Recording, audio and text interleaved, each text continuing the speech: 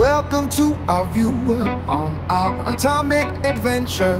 Welcome to the 5th part of the Life of Tom Ploy, and in this video we are covering years 28 to 35. But first, let us apologise for a technical problem with our last video. Was he rushing it? Didn't help, but unfortunately the PC had been playing up and had to go in for repair. Anyway, we hadn't noticed that a short section in the last video about the bad was missing from our backup copy. Amateurs? Indeed, so we'll start with that and then go into this video. The next few years in this period were spent homemaking and busy building a business. So no bad or ugly? Well, no ugly anyway. And considering what they'd just done, it turned out to be one of the least stressful periods in his life. But no hospital visit? Well, there were plenty of blisters, and only a couple of minor incidents that needed a doctor, the odd sprained ankle. Oh, and there was the time while building. Messing about? Indeed, and this is when he hit a finger on the corner of a brick. Ouch! Quite. He felt a sharp pain in the knuckle, and shook his hand as you do, only to see the look on his wife's face, as she was covered with a stream of blood and looked like a victim from a horror film. Noise? They tried to clean it in a bowl of water. The only disadvantage with that was you could see the blood squirt out like the ink from an octopus. Yeah, that did make him queasy. So, off they went to the hospital to have it stitched up.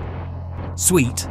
Although I think the doctor was more interested in chatting to the nurses and not concentrating on the job in hand.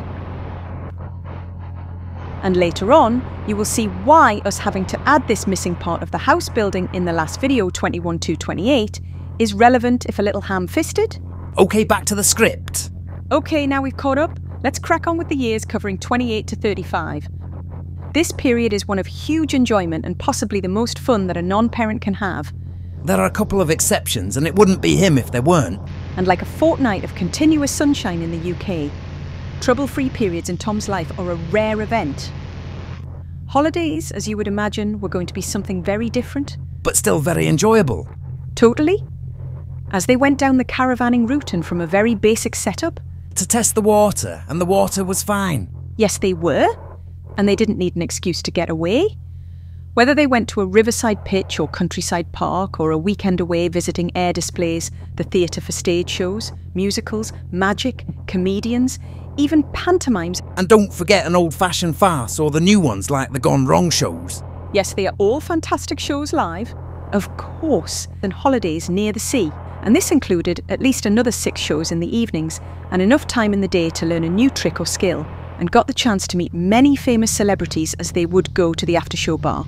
Famous at the time, but there are a few that would still be recognised today. Like who? Barbara Windsor was one, as this was between the Carry On films and going into EastEnders. But it would take too long to mention them all here, as there were just so many. It just felt like a huge privilege to soak in the atmosphere of these talented people. So what was their favourite show? Well, they've seen well over 100 shows, from the West End productions to Amdram, and were very lucky that the local town has a great reputation in the comedy club circuit, where you could see some big and up-and-coming acts, and again able to meet them afterwards if you wished. But I guess their favourite show would have to be Cabaret, as they've seen it over 10 times, and Me and My Gal 3 times over the years would come a close second. But there are so many great shows that they've seen over the years. But each year they would return to 2 of their favourite campsites. That sounds grand. Okay, it was only available to a handful of pitches. So what made it so good? Well, the people were the main reason they would go, to meet great characters who became friends over the years, including an ex-military gentleman. Ex-SAS. Indeed, and he would forage for food and share the spoils, including fresh mushrooms the size of your hand and fried in butter. Delicious, I'm drooling already. Quite. But a big advantage was it was only 100 metres away from Herne Airport near Bournemouth. Why is that a good thing? Well, it was used as the base for display teams performing at local air shows. Nice. And they would often be treated to a landing display by the Red Arrows and the Battle of Britain display team. Usually the Spitfire, Hurricane and the Lancaster. They get a good view.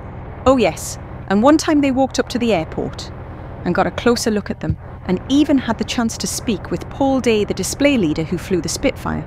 Or not the first Spitfire pilot they'd spoken with though. as it was also through caravanning that they had the good fortune to get to know John Perkins, who was an officer in the RAF and survivor of the Battle of Britain. How did that happen? The wives knew each other and they offered to store our camping equipment on their farm. What was he like? He was just as you would imagine a World War II pilot to be. Very humble, but would recollect some of the aircraft he flew, including the Spit and Hurricane, which he preferred over the Spit, due mainly to the fact it could take more punishment and still fly well, and many other fighter aircraft. He would also fly into France in the cover of darkness to drop off and recover operatives in a Westland Lysander affectionately called the Moon Lizzie. As you can imagine, Tom wished he'd taken the opportunity and he'd asked more questions at the time.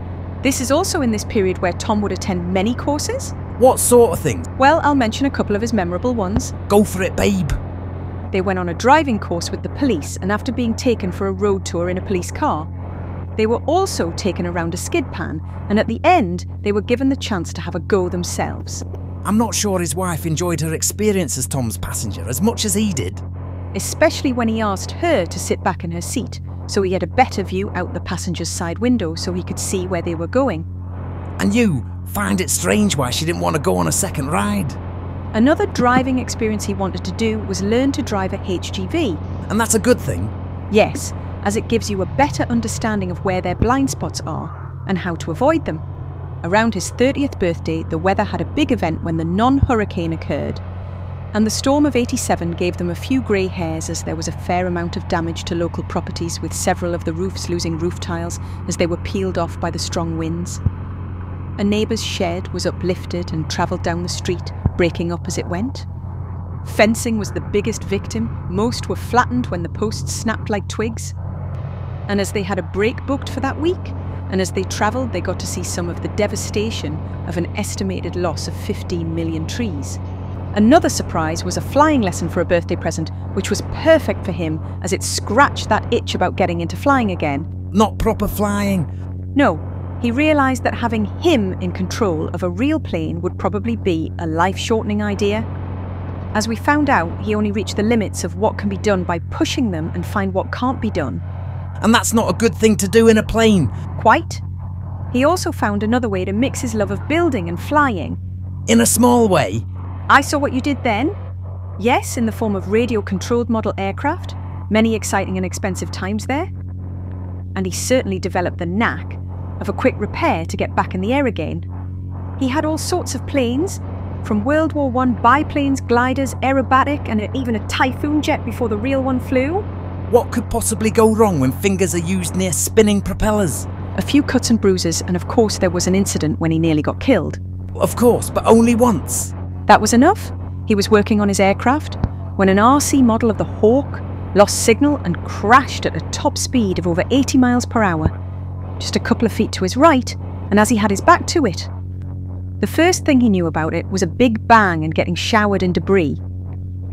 He had many years enjoying making and flying planes of all types in all weathers and seasons, and made good friends along the way. He even ended up on the committee as the competition secretary and also the social secretary. Is that true? Do ursas defecate in the arboretum? No, the social element was of course not him, as that part was arranged by his wife and a few of the other members' wives. And when they got involved, all sorts of things were achieved. Like what? Things like barbecues at competition events, quiz nights, and an annual open day event for all the families with bouncy castles, food and flying displays. And it was at one of these that an ex-member turned up in a microlight and inquired if anyone fancied a ride in it. Of course he was the first one in line. And what a fabulous experience it was. Then even had an annual Christmas meal. Well, that tends to be the case.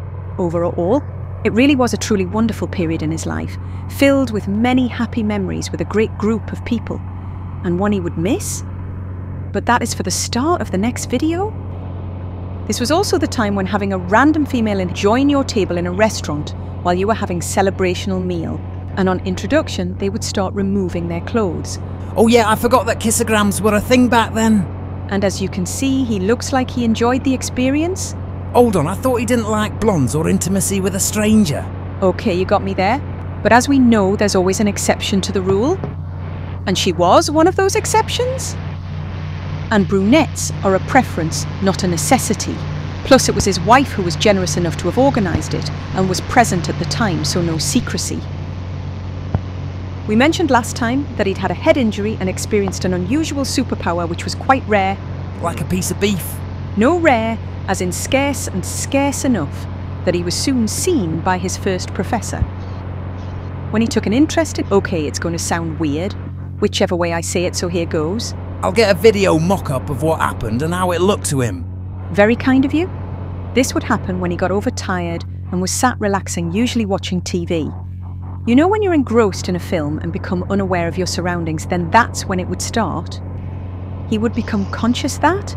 Well, the only way to describe it is that his vision would zoom in and kept going until a small area would totally fill his view. For example, you looked at something the size of a matchbox about 5 meters away, when it would get bigger and bigger until it was right in front of your face about the size of a garage door, and you could read what's written on it as clear as if you were looking through a magnifying glass. He couldn't make it happen at will, as that would truly be a superpower, but could stop it happening simply by looking away. But why would you? How often did it occur? It only happened 50-odd times, and by then you get a bit bored of it. Did they know why it happened? It was all to do with the blow on the back of the head mentioned in the last video, where the optics are processed. And I think we mentioned that someone who had a similar but opposite effect was Jonathan Swift, who used his experience of it to influence the narrative in the book Gulliver's Travels. It was around this time Tom was also struck on side of the head by a falling stud wall and left him with the right side of his face paralysed for several months. And again, physio helped return it to looking normal again, even if there was still a certain amount of numbness present. And wasn't this the time that he had his first operation to fix a previous hospital encounter? It was, and as we mentioned in the intro video at the beginning, that he needed to have a knuckle on his right hand stitched up. Is that why we needed to add that clip at the beginning to make sense of this? That's the one. After it healed, he was left with a small lump that moved when touched and was the size of a match head. And it was very uncomfortable and easily knocked, so back to the hospital for further investigation and an operation to remove the object. It all went well apart. From waking up with a huge fat lip, but at least the piece of brick that was missed in the original encounter was finally removed. But we must leave this period there. But we will be back to his normal state of affairs. And again, it starts with a bang. What could possibly go wrong? Indeed. Happy days. The Life of Tom Ploy is in foul attire production. Now, hold on to your hats as we do a bit of padding out with some AI music.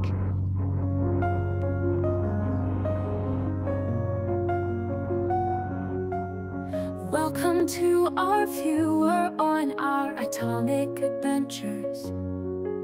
This journey starts at 28 and goes to year 35.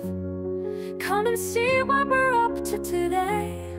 Who knows, we might have some fun and even have a dance along the way. You find us at the start, so let's not delay.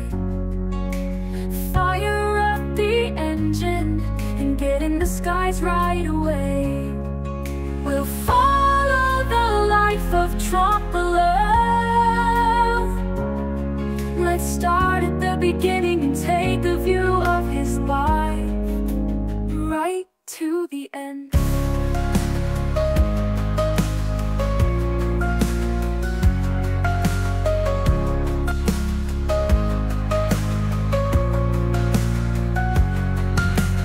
Welcome to our viewer on our atomic adventures. This journey starts at 28 and goes to year 35. Come and see what we're up to today. Who knows, we might have some fun and even have a dance along the way. You find us at the start, so let's not delay. Fire up the engine and get in the skies right away. We'll follow the life of Trompe-l'œil. Let's start at the beginning and take a view of his life right to the end.